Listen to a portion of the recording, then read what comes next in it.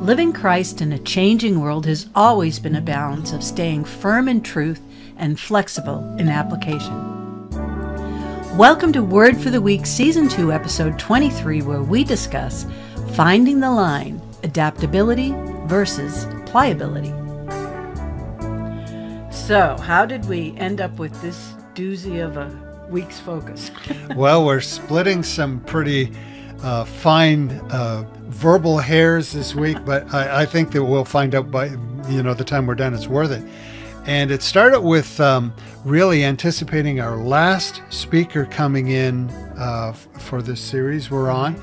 And she and her husband are a Korean-American couple who are missionaries in the Chinese culture of Taiwan. So there they are essentially navigating three different cultures with large differences and subtle differences. And sometimes it's the subtle differences that complicate things a whole bunch. Yeah, they can be the hardest thing there. Yeah. So the point being, then this word came in, these folks will have to be or must be very flexible in their approach and how they bring their Christian message.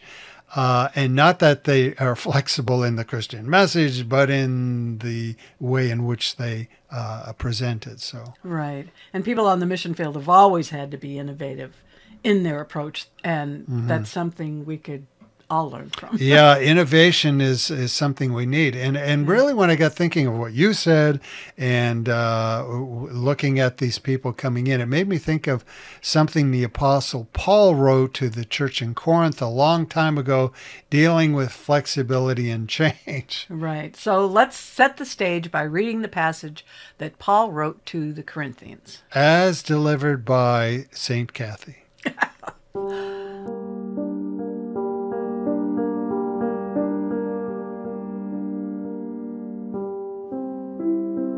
The Apostle Paul's first letter to the church in Corinth, chapter 9. Though I am free and belong to no one, I have made myself a slave to everyone to win as many as possible. To the Jews I became like a Jew to win the Jews. To those under the law I became like one under the law, though I myself am not under the law, so as to win those under the law. To those not having the law, I became like one not having the law, though I am not free from God's law, but am under Christ's law, so as to win those not having the law. To the weak I became weak, to win the weak. I have become all things to all people, so that by all possible means I might save some. I do all this for the sake of the gospel, that I may share in its blessings. Do you not know that in a race all the runners run, but only one gets the prize? Run in such a way as to get the prize. Everyone who competes in the game goes into strict training. They do it to get a crown that will not last, but we do it to get a crown that will last forever. Therefore, I don't run like someone running aimlessly. I do not fight like a boxer beating the air. No, I strike a blow to my body and make it my slave so that after I have preached to others, I myself will not be disqualified for the prize. It seems like Paul walks a really fine line between being adaptable and pliable. But we know he knows what he's doing. So what is he doing? So what is he doing? And I don't think we can really identify what Paul's doing, that fine line that he's walking in this whole flexibility thing, until we really establish a few key words ourselves. And that's why it's called Word for the Week. That's we like to define words. Right. And so let's see how those words pan out. Understanding we're doing it as it applies to the Christian message and the Christian walk. Right. So. Okay. First word is flexibility. Flexibility. 1, the ability to bend easily or without breaking. 2, the quality of being easily adapted or of offering many different options. And 3, the ability and willingness to adjust one's thinking or behavior. Right. And so there's flexibility in this general sense, but as we look at it, it's a nice neutral definition. We need flexibility in life, but then it becomes just how we become flexible. And the question might be, is flexibility always a positive feature? Exactly. I mean, if we look at that definition, it could be good or bad. Exactly. Yeah, exactly. So we're after the good definition. And I think that then we need to, we had to pick words to kind of fit the concept. So we're going to look at the 2 words that we brought in here, looking for an explanation on, starting with this one. Adaptable. Yeah. Able to adjust oneself to new or changed circumstances. Able to adjust oneself to changing circumstances. And I think it's implied here that we're talking about a positive adjustment to whatever those changes are. Right. And now we're dealing with this word in a very particular way. Yes. As a matter of fact, so particular we may have to have a sequel to this. But we're talking about adapting our ability to communicate a timeless and unchanging message. So, a timeless message in a changing world, how do you adjust your approach to do that?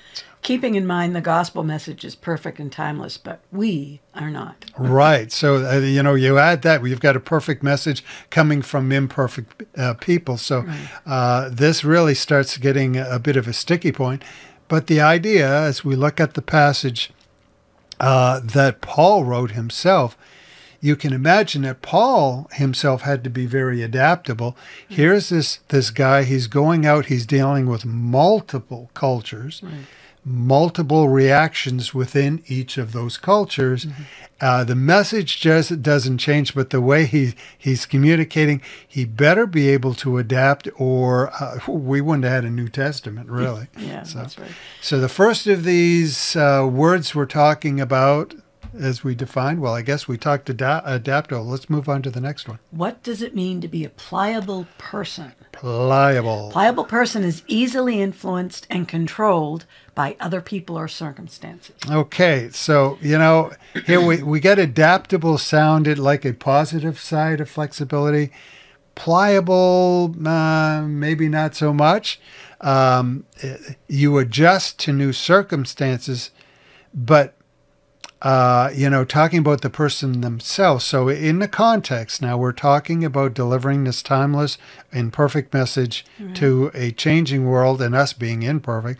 So you, being our oracle of wisdom here on Word for the Week, how would you explain the difference of adaptable and pliable in this context?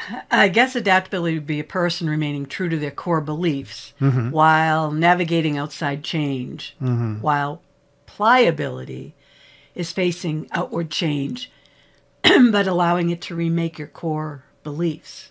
Right. So adaptability, outside influences, not changing your core belief, maybe your approach, but not your core beliefs. Pliability, being the case where the stressors on you actually change your core beliefs. So the whole thing reminded me of a character in a book and what is known as a Christian allegory. And it in fact was a story. It's considered you might give that definition of allegory. Well, an allegory is an extended metaphor. Okay. In other words, well, I get into that a little bit as we kind go of on. Putting things into practical terms. That are kind of abstract, kind of like me. But the man's name was John Bunyan. He wrote a book that is still to this day considered the greatest theological fiction is what they called it, a fictional story, the greatest work in this genre in all of time, of all of Christian history. Yeah. And so I think you've read this book too. It's entitled The Pilgrim's Progress. Right. It was at the very beginning of my Christian faith. And what it did was it launched me into a whole bunch of other books that helped me apply, my Christian faith to my world, what I was facing and everything. And, but, it's neat. Like you said, even after 400 years, it's still Pilgrim's Progress is still considered one of the greatest Christian works. Yeah. Well, I found that interesting. You said that the book itself, for me, the book itself was a big impact. For you, the impact was it sent you on to other readings. Well, I had never come across anything quite like that. Yeah. And I always did love kind of fantasy journey. Yeah, and of course, The Pilgrim's Progress is written in that way.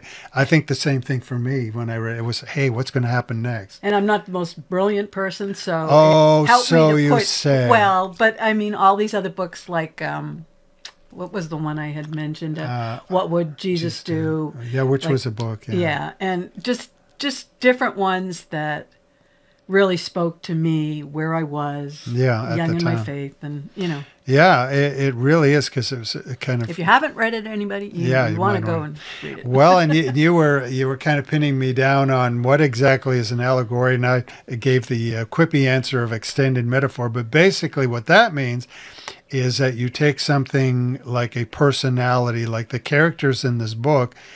The characters are some trait, like there's a guy and his name is Obstinate, and you know him as the character Obstinate. There's another fellow, and this is how it tied in, his name is Pliable, and he's only referred to under his name Pliable. There's a story in this journey where there's a man named Christian, and so you get that he's leaving the worldly values that we tend to hold, and of course, he's leaving a place called the City of Destruction, going to the celestial city. So that's how extended metaphor works. So we're not going into the entire book, but what we are interested in is just how these two characters in particular, Obstinate and Pliable, actually work out. And the best way, I actually went to an official summary of the book and pulled out parts and thought I'd have you give us a little bit of that summary. Sure. The summary goes, Christian fled from the city of destruction after coming under conviction for his sins. He met Evangelist, who pointed across a wide field to a wicket gate and to the light. And that's wicket. Wicket. Not wicked. Yeah, sorry. It's my accent getting away. Two neighbors were determined to bring him back by force, and they were Mr. Obstinate and Mr. Pliable. All right. Bunyan's character, Obstinate, he pursued Christian in order to persuade him to come back to the city of destruction with them. He rejected Christian's invitation to come with him to the celestial city, refusing to abandon his friends and comforts. He cannot grasp that there could be anything important enough for Christian to leave everything behind. Obstinate refuses to use sound principles of argument in order to persuade Christian to return. Bunyan's character, Pliable, who actually does travel some of the journey with Christian, the first thing we notice is that Pliable has no burden on his back. He probably had some slight superficial conviction. He longs only for the benefits of the kingdom and doesn't count the cost. He has no sense of sin, no knowledge of his own heart, no desire after Christ, no feeling of his need of a Savior. And the great thing about this is why I had it in here is that as we look at the word pliable, there is a personification of what it means to be pliable in the Christian walk. Right. So it fits in really well. And we can see how the two characters work. Obstinate is somebody who is the opposite of flexible. They are simply hostile. And that can work on either side. I'm sure we've met obstinate people who are trying to be Christian, and it's very abrasive. Yeah. And then you have the obstinate who are against it. Pliable, on the other hand, is a person you might be initially attracted to. Outwardly, they're agreeable. Yeah. it doesn't come along later, you realize maybe there's not a whole lot of roots to those convictions. And if we go by this classic work by John Bunyan, neither one of them fare very well in the story. So, right. One impression I'm getting from our discussion so far is that there's a tension, even a fine line maybe between being adaptable and just pliable. Right. I guess the way that I would put it for the Christian is either you will change the world or the world will change you. Yeah, that is really, and you know, there's nothing like Facebook for this, because I've watched Christians we've known over time, what they tend to put in these little snapshots, and there's people I'm reading, and that sounds like they're still on the journey of trying to change the world, while others is, man, the world has changed you. Yeah. And of course, we're coming back to that, changed in your core beliefs, and not in a positive way. To illustrate the extremes, because this is it. We can't blame anyone for where they end up in things, whether they become pliable or adaptable, because the world is changing so rapidly. It's polarizing so rapidly that we have this wide spectrum we have to navigate, and either we're adapting and holding our core beliefs, or we're pliable and changing our core beliefs so we can just get along, we can navigate. And I thought what would be interesting in this was not for the sake of passing any judgment on anything, but showing two extremely different points of view to the same stressors we're talking about. And so from that point, and two articles, just highlights through them. We have them linked in the transcript if people want to read them in the full, but just to give us the idea of how wide the disparity can be in the culture we're trying to navigate. Right. Okay, our first article is entitled, I know, it does that to me too. It's just, 4 Reasons the Christian Right's Claim of Moral Superiority Are So Absurd.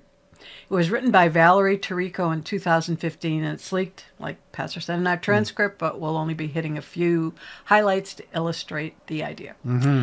Okay, here we go. Evangelicals are constantly bellowing about America's moral decay. They could stand to take a look in the mirror. Tired of being stigmatized and shunned, some atheists have set out to daylight the moral values they live by and why. Some are specifically reclaiming words like morality and spirituality, which have long been owned by the religious sector. Humanist chaplaincies like the Harvard Humanist Hub have been springing up on college campuses. Even the Satanic Temple has stepped into the public eye with a mission and a manifesto affirming broadly held humanistic values. As culture continues to evolve and moral consciousness deepens, the tribal, racist, sexist worldview of the Bible writers appears ever more cruel and morally stunted. Bible literalists who insist on treating ancient texts as if they were the literally perfect Word of God, and their own interpretation of these texts as if it were the only one possible, end up coming across the same way. As their views become less appealing, young people motivated by an honest search for truth and compassion find the church less and less appealing. Right. And, bottom line is, as an atheist, finding a godless anchor in an ever-changing society. So it's understandable where they go in this. Although I said we're not casting any judgment on anything. It's just her article is actually quite compelling if you step back and just read it. But I would also point this out. I said, I think especially every Christian should have to take at least this philosophy course that we picked up from the Greeks. Now, the Greeks were big in rhetoric, so they laid down objective rules on, okay, this is true and this is not true, before they ever discussed a topic. So there were like rules of the game, and it's called systematic logic. And basically you have these rules. There's around 17 of them we have now, and a lot of them we've given more English titles to. But they are rules that you can learn these rules, and you can discern. You go down through anybody's claim or stump speech, and you can apply these, and you find out, no matter how appealing, how true it is or not true. Okay. Well, in this one, I just did a brush through, and I think I find it violated something like 7 of 17 rules. So, oh boy, so it was pretty flawed. Yeah, I'm afraid it was. Yeah, so. And add this too, is that, and it's not to pick on this article in particular, but a warning as we go into this world of internet, and you have memes and quips that you read, that reason and logic are often the first casualties. Because just reading that, I saw several things that, I could see that, you know, so. If you run with that without some level of discernment. Right. Yeah, because it's raising legitimate problems, and from their standpoint, a legitimate approach. So logic becomes very, very important. So I have to ask, if this editorial is so flawed, then why include it? Because, like I said, the lady has a legitimate point, and I think it comes up in her closing comment that I'll have you read. Okay. If they, that is professing Christians, find that Americans increasingly turn elsewhere for inspiration and moral values, maybe they should do a little soul searching instead of pointing the finger at atheists. Yep. And that's going to take us into that area of pliability or adaptability. Right. You know, for all the factors we said about this, I think that comment is right on the mark. If you took nothing else, the Christian church should take that into consideration. Yeah. And I believe one of the key elements at the root of the problem, even within the Christian church, is that we end up mistaking, trying to be relevant, we end up mistaking pliability for adaptability in our approach. And to a larger degree, the Christian community is not changing the world is changing it. And a changing culture demands flexibility. Mm-hmm. And of course, we'll either adapt in our approach or become pliable in our core beliefs, like, you know. Yeah, I mean, we really ended up with the three obstinate, inflexible, or adaptable, or pliable. You know, those are the choices. So we're looking at the extremes. Here is one extreme, and I think it is good for Christian people to read atheist lines of thinking with an open heart to see where they are. But we can stay in our own little world without looking out too much, and that can be an eye-opener with me. It can, and there's qualifiers to that, which we'll hit before the end. But so here is one side. If we're talking about a culture that, even from the atheist standpoint, that they see that is a question of morals and spirituality and all of these things. So that's one approach to the stressors in the culture. Now, I thought I'd offer something I thought was fascinating, which is an opposite approach to what this is. And it's a burgeoning movement that merges medieval Christian practices with the digital practices in the world today. Which I must read slowly. We have to say these articles were written to read and not so not verbalized. Not to read out loud, the article's called Christianity Gets Weird. A few weeks ago, I dialed into the Eucharist for the first time, praying for spiritual communion as my priest consumed the host in front of the altar. The webcam was clear, the sound quality was top-notch, but the Mass was decidedly old school. In the absence of a choir, my church, the Episcopal Church of St. Ignatius of Antioch in New York City, had the organist sing the traditional Mass in Gregorian chant, music dating back to the 11th century. I'd love to hear that. This was just one of many remote religious activities I've participated in recently. I've also, for example, gathered over Zoom with friends for nighttime prayer with roots in the medieval monastic tradition, and I'm not alone. More and more young Christians, disillusioned by the political binaries, economic uncertainties, and spiritual emptiness that have come to define modern America, are finding solace in a decidedly anti-modern vision of faith. Many of us call ourselves weird Christians, albeit partly in jest. What we have in common is that we see a return to old-school forms of worship as a way of escaping from the crisis of, I always would say this wrong, modernity, thank you, and the liberal capitalist faith in individualism.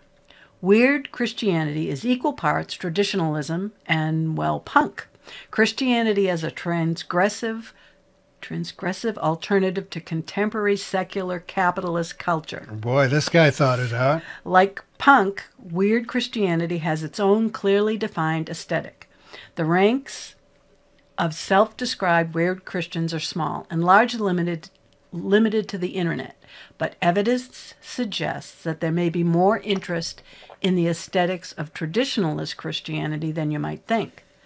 Modern America's loose approach to spirituality is what attracts many weird Christians to a more demanding conception of faith. At the same time, however, it's precisely the technological innovations of modern American culture, including that zenith of spirituality, Twitter, that make finding their spiritual tribe possible. Like the hipster obsession with authenticity that marked the mid-2010s, the rise of weird Christianity reflects America's unfulfilled desire for, well, something real. Well, and isn't that a beautiful line to end on? Yeah. It really encapsulates the thing from the atheist as well. Both of them are looking for something real. Right. One moves forward, if you will, in a way, in abandoning God to human reasoning. The other actually goes back to almost more of a mystical medieval approach. One throws off the shackles of conformity or discipline, I would say, Yeah. while the other one says it's discipline and demand that we actually need. Yeah. So, you end up with this thing. So really leads to the question then, with all the stressors going on, will that thirst for something real be satisfied by a Christian community that decides to be adaptable or merely pliable? Maybe this will help with that question. Let me mention this one last article, The Power of Flexibility by Marjorie Eddington. At one point, she used the analogy of the Christian faith walk being like trees in a storm. If they have no flexibility, they'll break. But if they're too flexible, they probably won't survive the storm either. Yeah, it was a thought-provoking little article that, once again, one that's linked in our transcript. But I won't outright steal her analogy, but I will borrow from it. Simply because it really resonates with anyone who's a hiker in the Midwest. And let me start by asking you this question as a person in the Midwest yourself. Here we are, we go out into the woods after one of our epic wind rainstorms. What do you tend to see? I don't even have to go hiking. We just have to look outside in our yard. In the driveway. Trees, branches everywhere. Every time we have a storm, we have to clean the driveway before we can drive out of the garage. So yeah, there's usually a number of trees that have fallen over whole and way down to the roots, and then some are just, branches that have come off the trees. It's come off the trees. So, we have the whole enchilada, but it is interesting to go out into the woods and see an entire tree, nothing broken on it, just gave way at the roots, Right. and it's laying on the ground. So how I borrow from her analogy, especially with the church and people's core beliefs, is like this. The brittle branches that are totally inflexible, well, yeah, the winds have changed. They just break in them, they just break. The fallen trees, the ones that are lying over their whole down to the roots, are the pliable.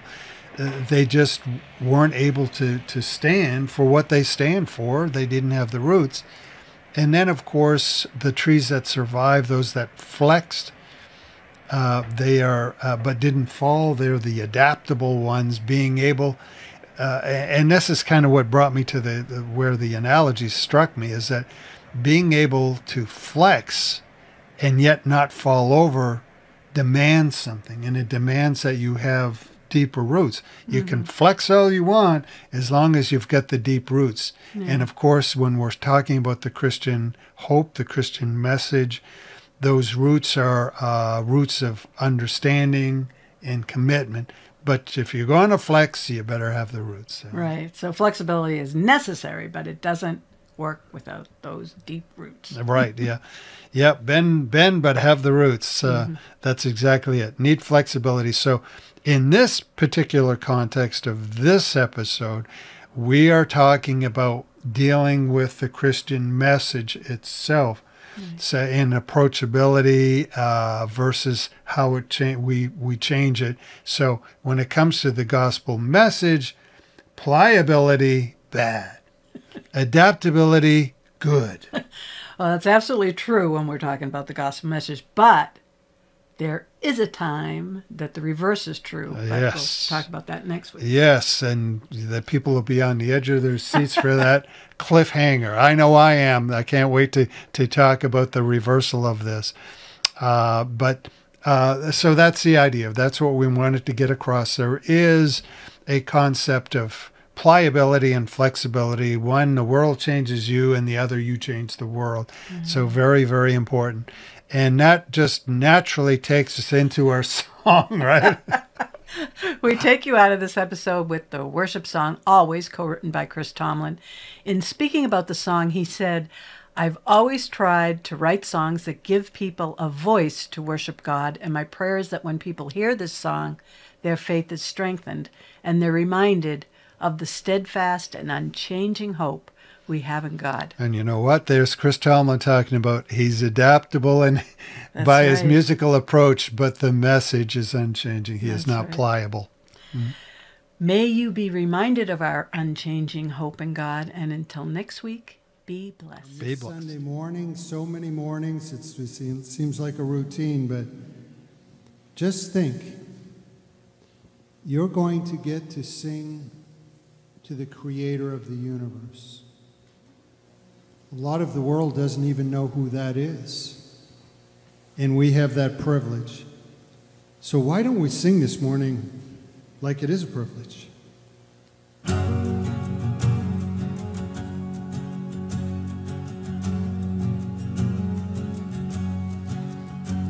believe you gave sight to the blind. I believe that the dead came to life. I believe there were wonders and signs, and you're still the same. I believe every word that you said.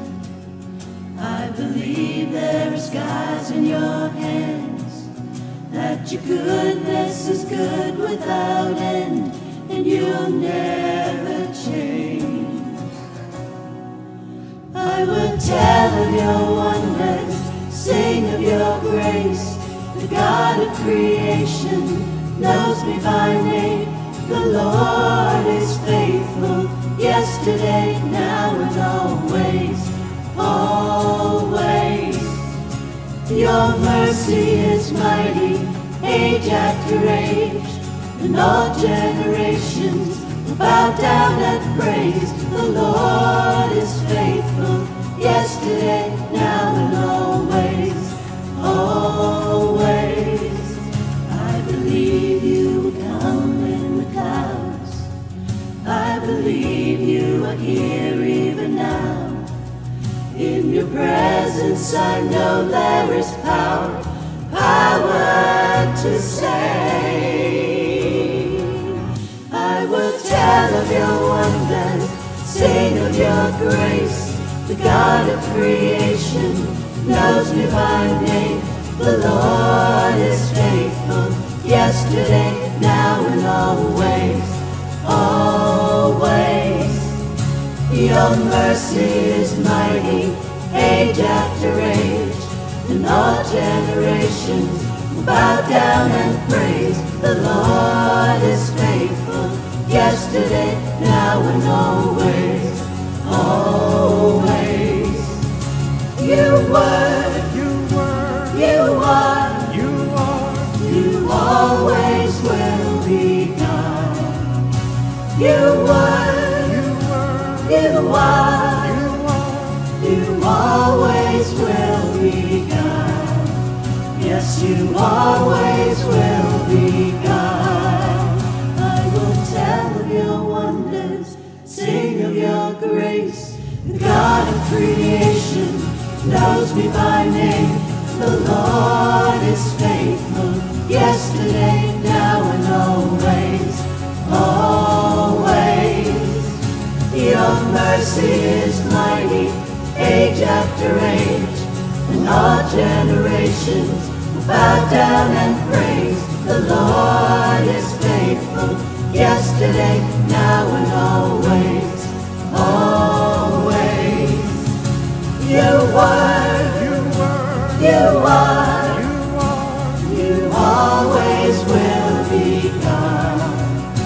You were, you are, you always will be God. Yes, you always will be God. Your mercy is mighty, age after age, and all generations will bow down and praise. The Lord is faithful, yesterday, now and always.